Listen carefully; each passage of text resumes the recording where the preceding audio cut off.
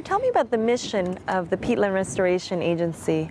After the massive fires we had in 2015, we realized that it's almost impossible to put out fires on peatland.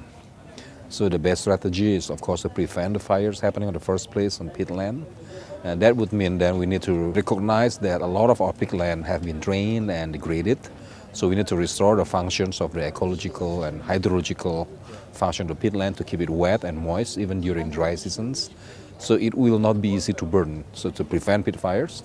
And the task of the peat agency is to restore those drained peatland. How, your work perhaps fits in this approach, the landscapes approach. Yeah, first, looking at the scale, we look on what we call peatland hydrological landscape.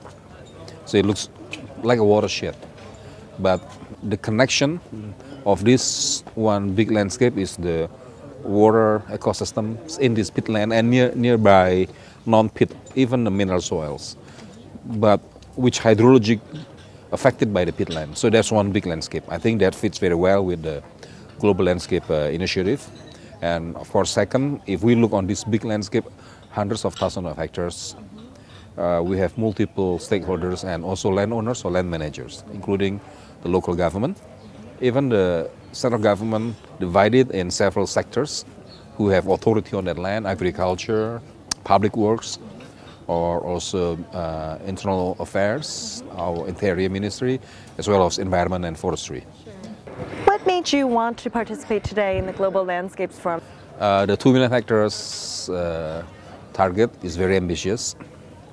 We understand that the key word for us to deliver later 4 or 5 years from now is cooperation.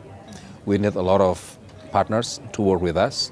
So any partners who have interest and program working in cooperation from landscape level, we will see that as a very important stakeholder and partners to work with, including the Global Landscape Forum. Yeah. And how can research organizations like C4 help you reach your goal? First, in designing the restoration activities, we need very strong science, including some science-based experience and data.